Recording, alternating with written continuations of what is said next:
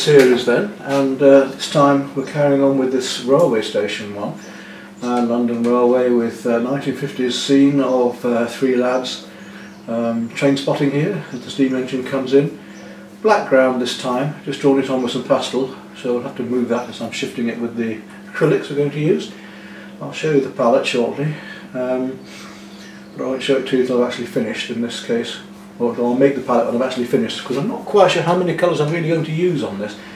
I know that it's a black and white photograph, so I'm going to try to make the colours up myself. And I want to try and take it back into a sort of early colour photograph stage, a sort of more a more retro piece.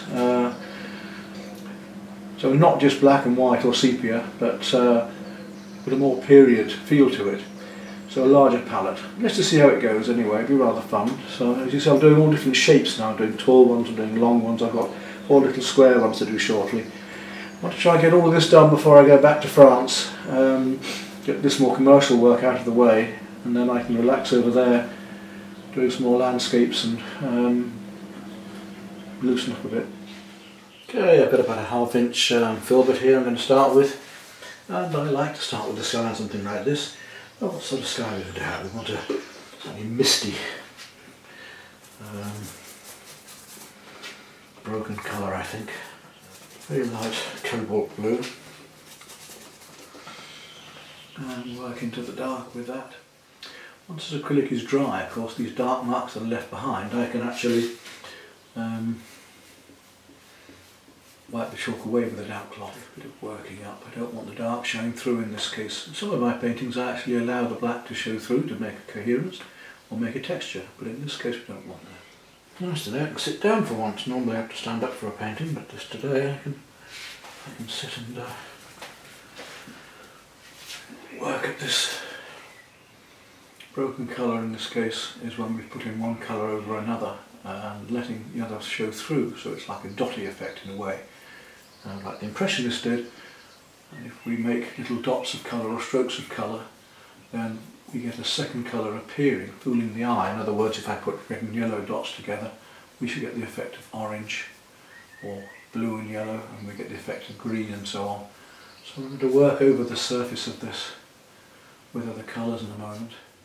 Right, let's start doing just that. I don't want to go much brighter than that. I'm going to take a little bit of turquoise now, so let the warm show through the cool, get a nice sunny sky. So it's a bit cool as it comes down, a bit warmer at the top. I want to start coming down to some slightly warmer tints into a sort of mistier cream. I'm going to take a little bit of magenta now.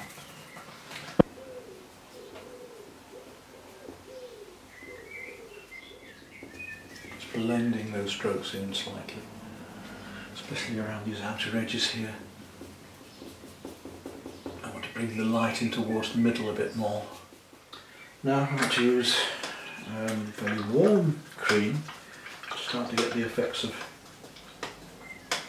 a lighter sky. So white again, a little touch of yellow ochre. I'm going to leave it cool into the background here, but try to bring in some warmth into the sky up here. Mix that with the blue a bit, pink a bit, just make it a bit lighter there. Let's just soften it down a bit and bring this sort of misty cloud down into the smoke of the steam engine.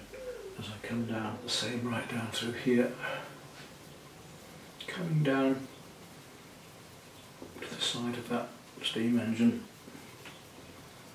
up through into these signals slightly.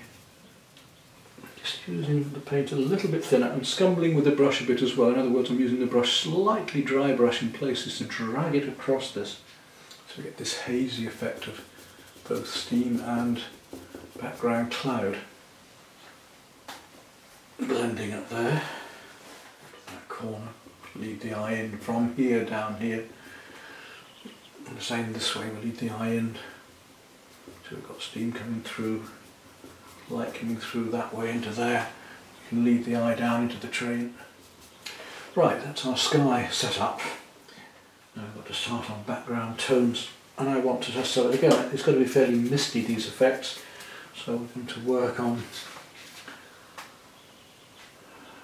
these tones here, just mistily appearing out of the gloom. What I've used so far is cobalt blue, white, a little touch of turquoise, yellow ochre, and a wee touch of magenta. That's all I've painted with so far. And again, I'm going to take a little bit now of ultramarine blue, do a little bit warmer with my blues into the background here. The details, just by a few flicks and indications of things. You don't want to be going into great detail. I've missed out some sky here as well. Get back in there in just a moment. This mauvey purple colour is going to permeate quite a lot here. I think we'll get rid of this chalk as well, which is good. It'll fix it in, and chalk is actually mixing in with my paint here, which is quite fun. A little rigger brush for that later. This is just to get the basics. Now I'm going to take a little bit now of burnt sienna. So I just want to warm up these cools as they come forward here. Little magenta, little ultramarine blue, little burnt sienna, tad of white, just to get our glazes going here. Again, we'll start to bring in these blue greys from the distance here. So I've used a opaque paint up here, and now I'm using glazes down here. And I can lighten up on those more and more and more with these glazes. Remember that, like watercolour, when you put more glazes on, they become darker. With this, if I put more lighter glazes on, it becomes lighter. So I can come across these like that, the second coating, and it's going to make it actually lighter, not darker. Surprising what you can do with just one brush. You don't have to keep changing brushes. If you make a blade of the brush, it will work quite well doing a thin line like this. Again, this is why I used these fill bits for so long in my life, because they're so versatile. I can do a lot of what I want with them. Texture we can do later. Right, that's established quite a lot now. Let's work some glazes over this lot now. Go a little bit warmer still again. I'll take some ultramarine and a little touch of the burnt sienna to use as a glaze. I'm going to warm it up a bit. A wee touch of the magenta again, just to keep it fairly warm. And we'll just glaze in over these, keeping it warm. And wash the chalk out at the moment, which is good, and I'll put those darks back in again as well shortly. Big brush for this now. I'm going to put some glazes onto here. Right in. Move them a bit and move them around. While it's still just damp, we can get the acrylics working around for us. Right down to here. Alright, with that big brush, it's very useful at the moment for doing those washes.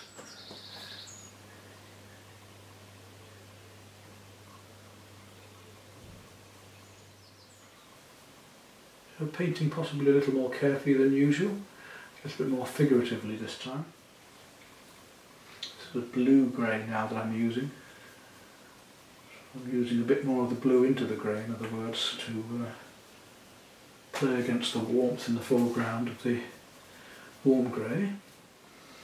By just playing with little highlights and impressions, we can start to get the feeling of the engine. Chalk now, so I'm going to get my brush and wash it in, or wash it out on these areas, so that I've just got paint left or fixed colour left.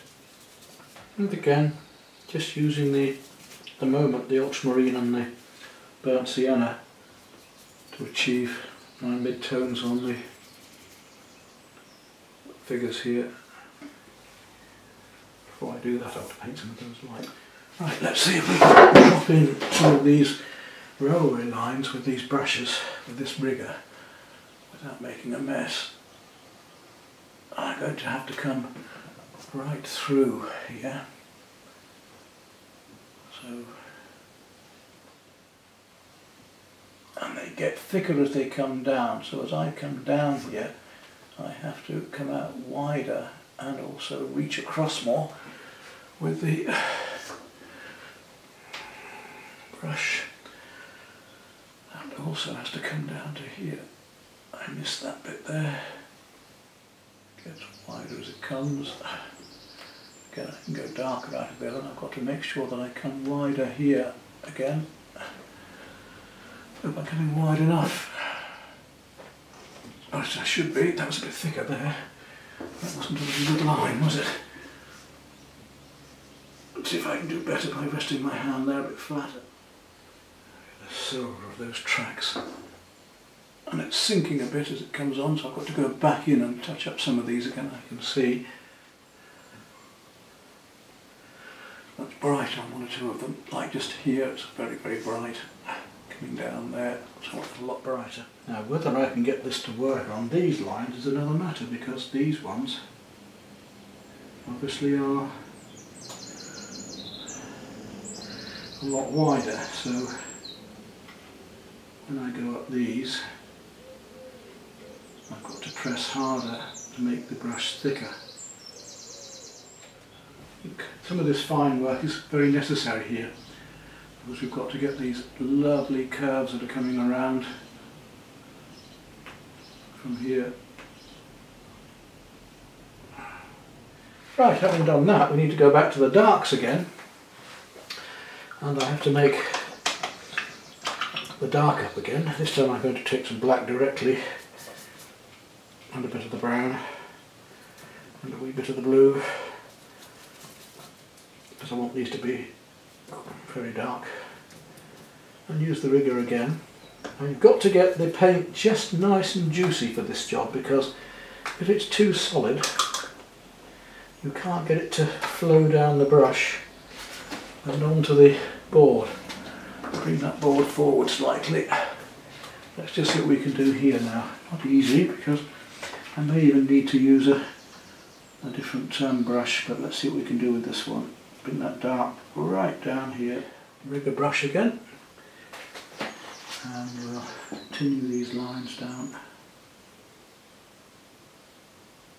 This is one beauty about painting on board as well. It's being nice and smooth. We get these lovely details painted. We'll bring those lines across there, more detail. So I'm doing quite a bit of detail in this one, more than I would normally do on a picture, as you're well aware. Being an impressionist, I tend to want to do just that and do an impression rather than doing too much in the way of dotting the I's and crossing the T's. Now that I've got rid of the chalk, I can start to get some of these colours a lot better. You can see I'm making the darks darker now. Start pulling out some of these shapes. And I'll start working on those figures a bit more carefully next. Right, let's start on some flesh tones on the children.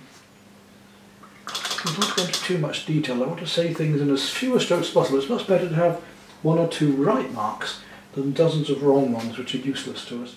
And we want the sort of grey of his socks, which is likely to be more blue, so I'm going to make that a blue-grey again, using my ultramarine and a little bit of burnt sienna. I'm going to go just slightly yellower on into that blue to make a slightly greeny tint, using the yellow ochre on the trousers.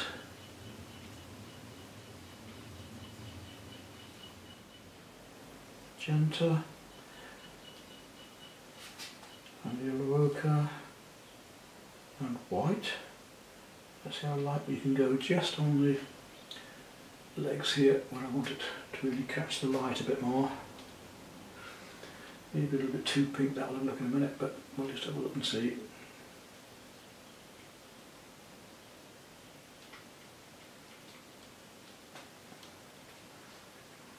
Don't want it too bright in this light. I need to cool that down just a bit.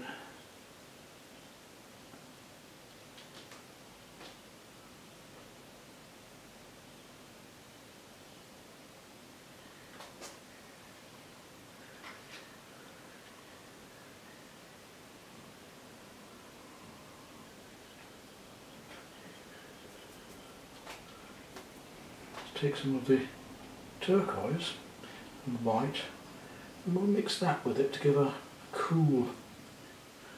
nice cool grey that coming down here and reflecting.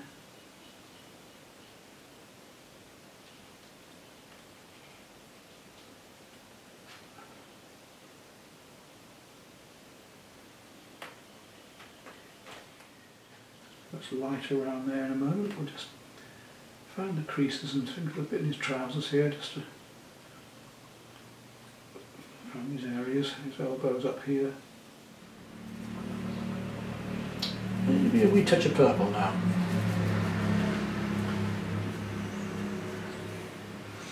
I need to have stronger colours here in the foreground to bring out these lighter ones in the background.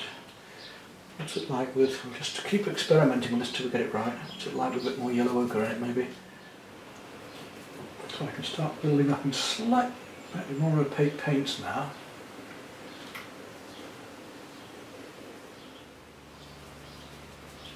Still playing between the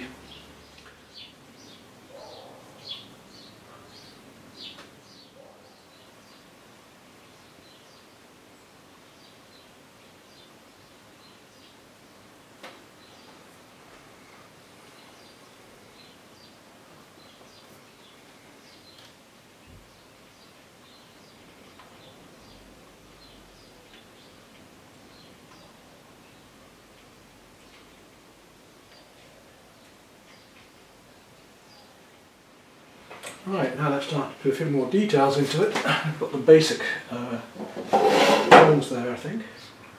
I'm back in with the darks a bit more later as well. Right, I need to find a little brush to start doing some lettering here. I should make some more, I think. I think I can have enough there. Yellow ochre, burnt sienna, a little touch of white. A wee touch of magenta just to warm it up a fraction, and then thin that right down. So what I've got is a glaze. That should do it.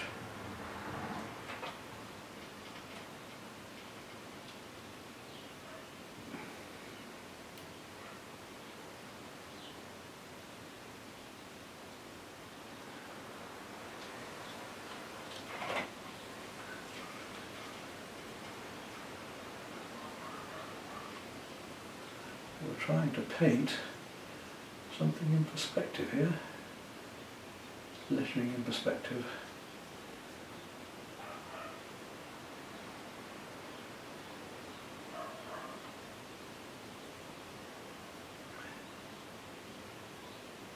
Which isn't easy to do. Has to go up even more in perspective than I thought. Down in perspective more than I thought here. Without actually drawing lines in. You see, strengthen up the bottoms or parts of the lettering just so it looks like the sign is getting slightly worn. Right, that's that little bit. Now I've got to go down to a pointy brush. Lettering's getting larger as I go across. Can't have that, can we? Now I'm going to try a little bit of yellow onto this. Don't want too much, just a wee bit to tint some of these here before we go back into the blacks. And I'd like a little bit of the red there as well. So I'm going to take just slightly purer colours, only for this bit. Just to, so all I should have to do now really, once I've got these last highlights done, is to I've got all these done earlier. They disappeared more than I thought they were going to. I thought they were going to show a lot better than this, but wrong again. There, now, take back with the cools. The reflections on some of the clothing just need to be picking up some of the light blues here and there, things like that. Too light maybe. These little bits of dark now that I'm putting on will make the other darks look lighter because these are darker. So it's again light against dark, rough against smooth, cool against warm. Playing these opposites. Now it's hopefully got a lovely light and a three-dimensional feel to it.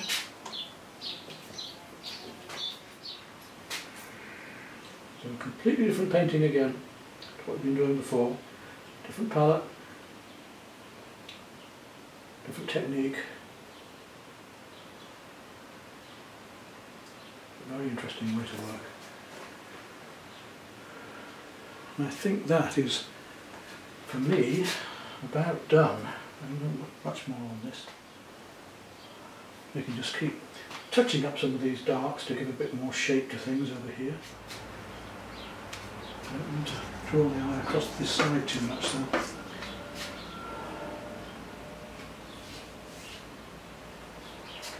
I'll go back in there and lighten that up a bit. Now, where to sign it?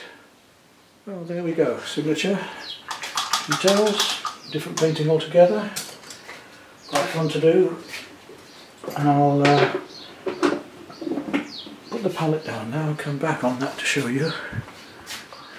So let's have a closer look, shall we?